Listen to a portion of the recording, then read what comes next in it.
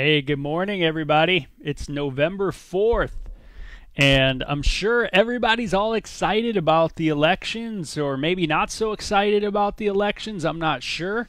But hey, let's get in the Word and just focus our mind a little bit on the Lord. So I'm pretty stoked to get in here as always. And Peter just gets done giving this wonderful sermon on the day of Pentecost and to a bunch of people that were there for the festival, and they were commemorating the law of God.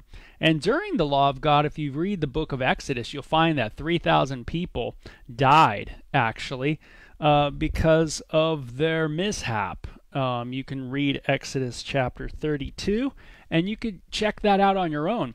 Well, here, 3,000 people come to know Christ. And I love what Peter says to the crowd that's there at Pentecost.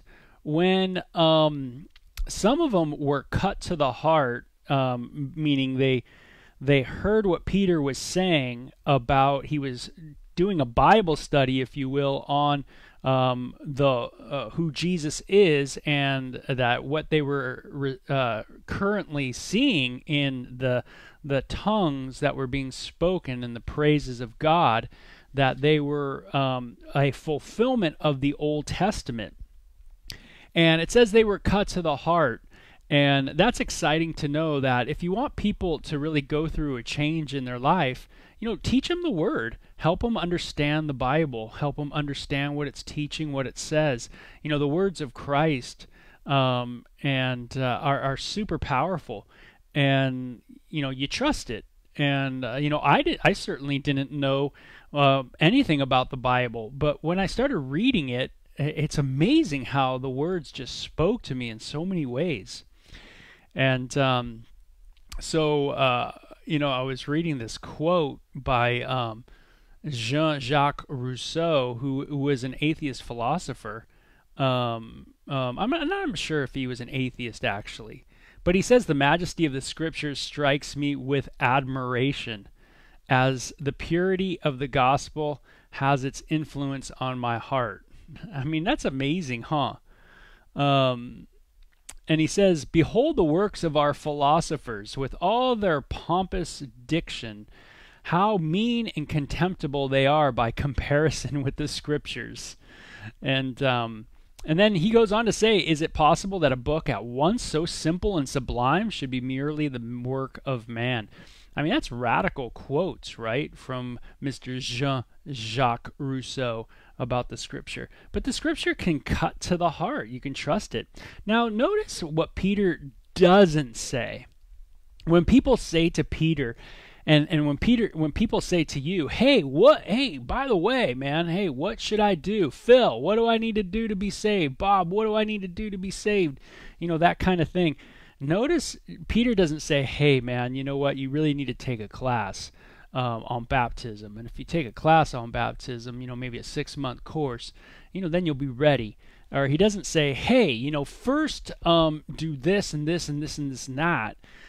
What does he say? Repent and let every one of you be immersed in the name of Jesus Christ.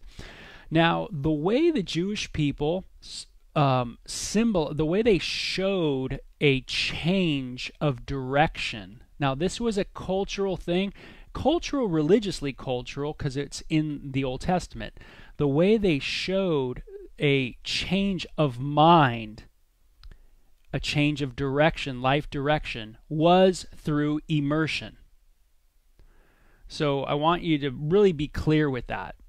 Just as utensils, forks, knives could be immersed in water and come out being now clean. Now, even though the fork and the knife, nothing changes with the material, whether it's dunked in water or whether it's not, the water symbolized change in the Jewish mind, in the Hebrew way of thinking. That's what was taught in the Torah. So baptism is not a New Testament concept. Very misunderstood, right? He says repent, and that word means to change your mind, to have a change of mind. So what does he say? Change your mind about God.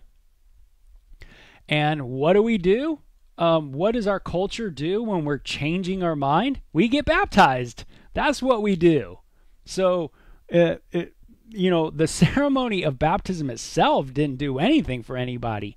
That's what they did to show a change of direction. We don't necessarily do that. The Gentile world wasn't taught. We never thought that way. That to be immersed in water meant to be a change of direction. We are going from this thing to that thing. We're going from being single to married. So we go through mikvah, right? Wasn't that happening. Jesus going from carpenter to now the cross. Change of direction. What does he do? What does a Jew do when they're going to change direction? Immersion. Baptize, right? That's what we do. That's what they do. So he doesn't make it, the point is he's not making it complicated to the listeners. He's not giving them a list of things or, hey man, if you read your Bible 5 times a day, or if you pray this prayer 50 times, or I don't know, you come up with your thing, but if you speak in tongues, then you'll be saved. So here, say banana 5 times, and then maybe after or 20 times or 50 times, and then maybe it'll happen, and then you're saved. And he says, repent, change your mind, and then he says, what do we do when we change your direction? Immersion. Immersion in Jesus Christ, in the name of Christ. That's the change of direction. It's going in the person that we're being baptized in. We're going in that direction now for the remission, for the forgiveness of sins. So what a wonderful passage, and it's so simple, right? We make it so complicated, but it's so simple. Do you guys make it simple for people to come to know the Lord? Have a change of mind about who Jesus Christ is, and change your direction. That's what immersion was about. Immersion was a part of repentance, change of direction. And so, and you shall receive the gift of the Holy Spirit. And then he says the promise is for you and for your children and for all those who are far off, as many as the Lord will call. And we ended that yesterday on just that it's the Lord who will call. What is your job and my job? It is to simply sow the seed. Spread the seed, right?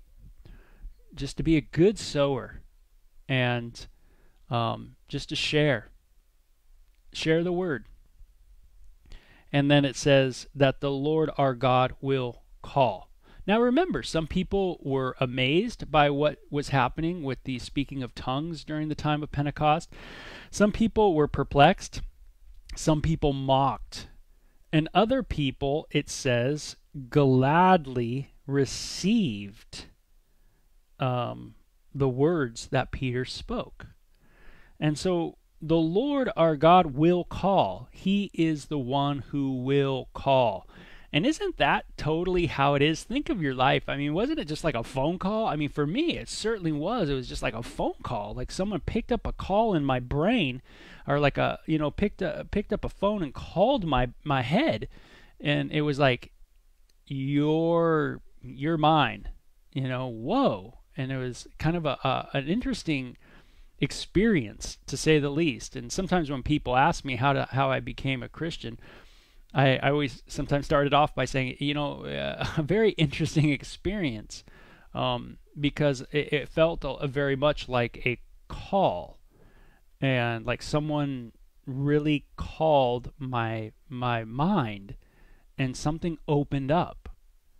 And notice that, the Word of God is that thing that God has chosen, the foolish things of that which is preached. Paul said in the book of Corinthians, 1 Corinthians, the foolish things being the words, in a sense it's the idea of just the simple things of the Word of God being preached, that God has chosen those things to open up the minds of the blind and the deaf. So sometimes our wisdom can get in the way of just simply sharing what the scriptures teach.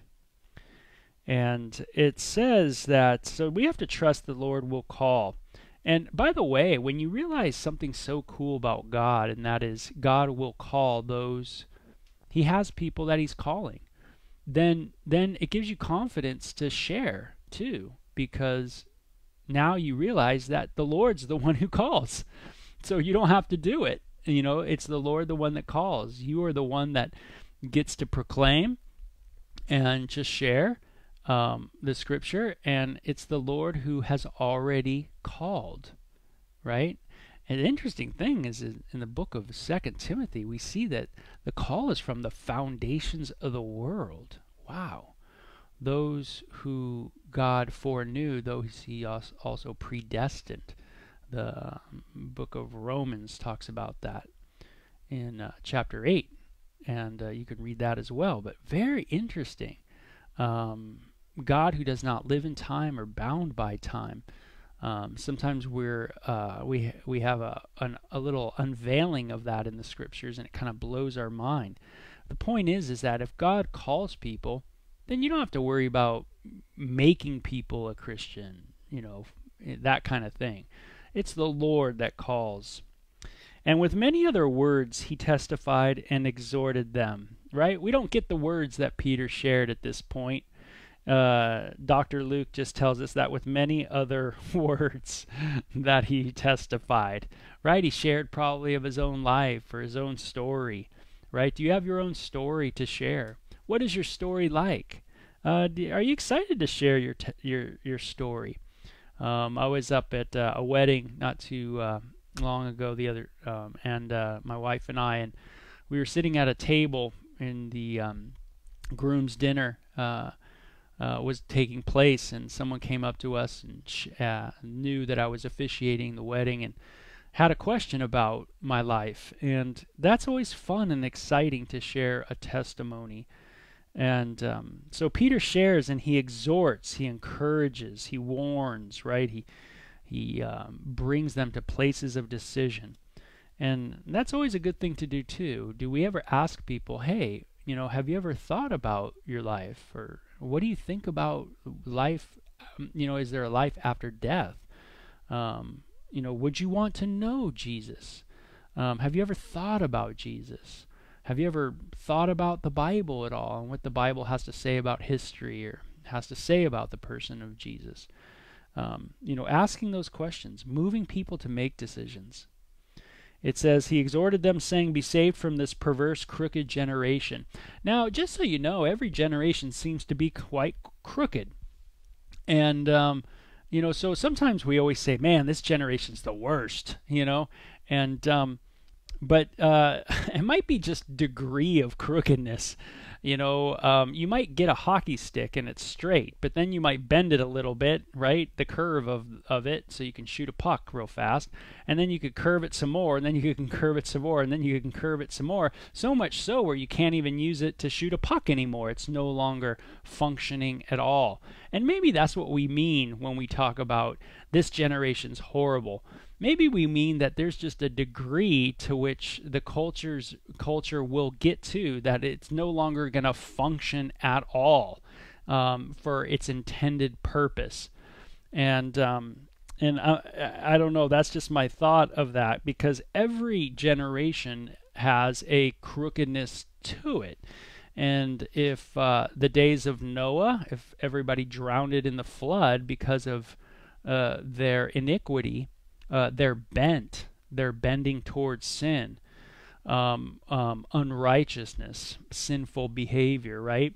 Well, can you name a generation that does not have sinful behavior, iniquity, transgression in it? I don't think you'd be able to do that. So every generation has this idea of being crooked, perverse, filled with iniquity, bending, right? And it's so true that when you don't know your history, you're bound to repeat it. And that's what happens all the time in history. It just repeats and repeats and repeats. And it goes in circles like that. the pendulum always swings. It's always going far this way, far that way, and it might be just again the pendulum swings more and more and more extremely to the right and to the left as time goes on. But it is swinging. Don't get that wrong. It's swinging. And so Peter sees his generation as crooked, and he might be able to sit with us and tell us just how crooked his generation was. And let's face it, his generation was a generation that put Jesus on a cross. So I would say that's pretty intense. Then those who gladly received the word were immersed, and that day about 3,000 souls were added to them. And they continued steadfastly in the apostles' doctrine, fellowship, in breaking of bread, and in prayers. And they stayed together. Remember, there's all these people from all over the Roman Empire, all over the place. And they're all coming together. And all of a sudden this happens, and now they're all there. They're all staying there. So what do? They hang out together. Verse 43 says, Then fear came upon every soul, and many wonders and signs were done through the apostles. Fear in the sense of a great fear of God, a reverence for God. These guys were God-fearing people that really wanted to live for the Lord. That's the idea there. Not fear as in, man, I'm freaking out, but like a reverence, like, whoa, dude, something's happening, and I need to pay attention. And that it happens in our life where we kind of come to sometimes some crossroads where we go, whoa, dude, I need to pay attention to what's happening in my world. And why am I being overwhelmed? Why am I so filled with anxiety? Why am I so fearful here? Why am I so controlling? Why is this happening? And then all of a sudden you have this like epiphany of this fear of the Lord. Like, man, I need to focus once again on the Lord. Boom, and there's this attention grabber. Well, this definitely was an attention grabber, right? This day of Pentecost, and it says, now all who believed were together, and that's a popular term, word I should say, in the book of Acts. They were together, and had all things in common. They sold their possessions and goods and divided them among all as anyone had need.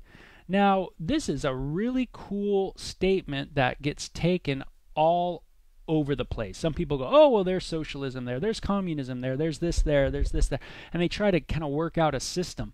But you forget that what's happening is you have people that are traveling from all over the region that have come to Jerusalem, like I said, for Pentecost, and they have now stayed in the area. So what do the brothers do? They make sure that they share their wealth with them to care for them. What a beautiful thing. They do it with gladness and simplicity of heart. The only time that word simplicity of heart is used in the New Testament, and it means without rock, smooth.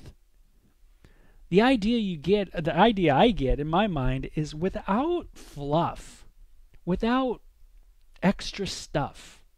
They had simplicity of heart, mind. There wasn't a lot of, that stuff, a lot of bling, going on in people's individual lives. They really simplified, and in a sense, they kind of were maybe plain. Maybe everybody just like went to, just became a plain person.